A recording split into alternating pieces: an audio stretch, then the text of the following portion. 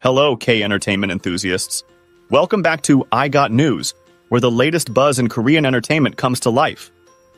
If you're passionate about the beats of K-pop, the twists and turns of K-dramas, and everything in between, you're in the right place. We're here to keep you in the loop with the freshest updates, juiciest gossip, and exclusive insights from the Korean entertainment scene. We're all about staying on top of the hottest trends and delivering them straight to your screen. So buckle up, fellow K-entertainment enthusiasts. I Got News is here to be your ultimate guide through the dazzling world of K-pop, K-drama, and beyond.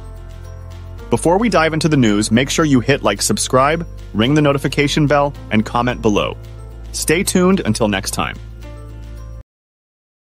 Today, we've got some exciting updates from KCON LA 2024, where BTS's Jungkook made a massive impact despite currently being in the military. Let's dive into the details. The Golden Maknae, often dubbed the idol of idols, had his presence felt all over KCON LA 2024. So many artists chose to cover Jungkook's songs over the first 2 days of the event, and the crowd couldn't get enough. Most notably, BTS's junior group TWS delivered a stunning performance of Jungkook's chart-topper 3D member Shinyu.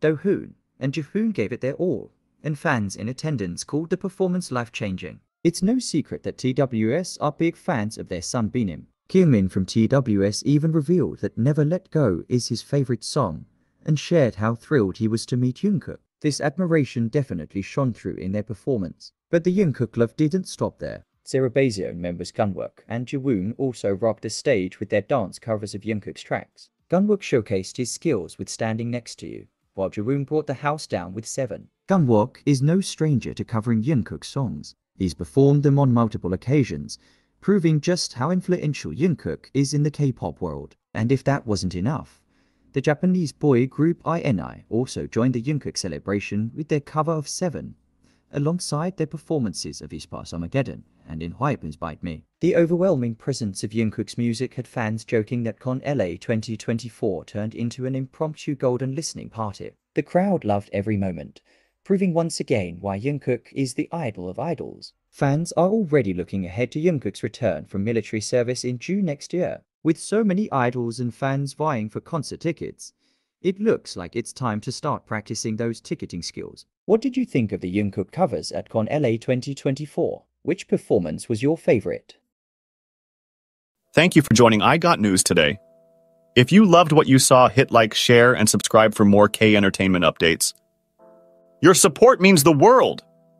Drop your thoughts below and let's keep the K-entertainment conversation alive. As we sign off, keep spreading the K-entertainment love, stay tuned, and most importantly, stay fabulous. Until we meet again for more exciting news and updates,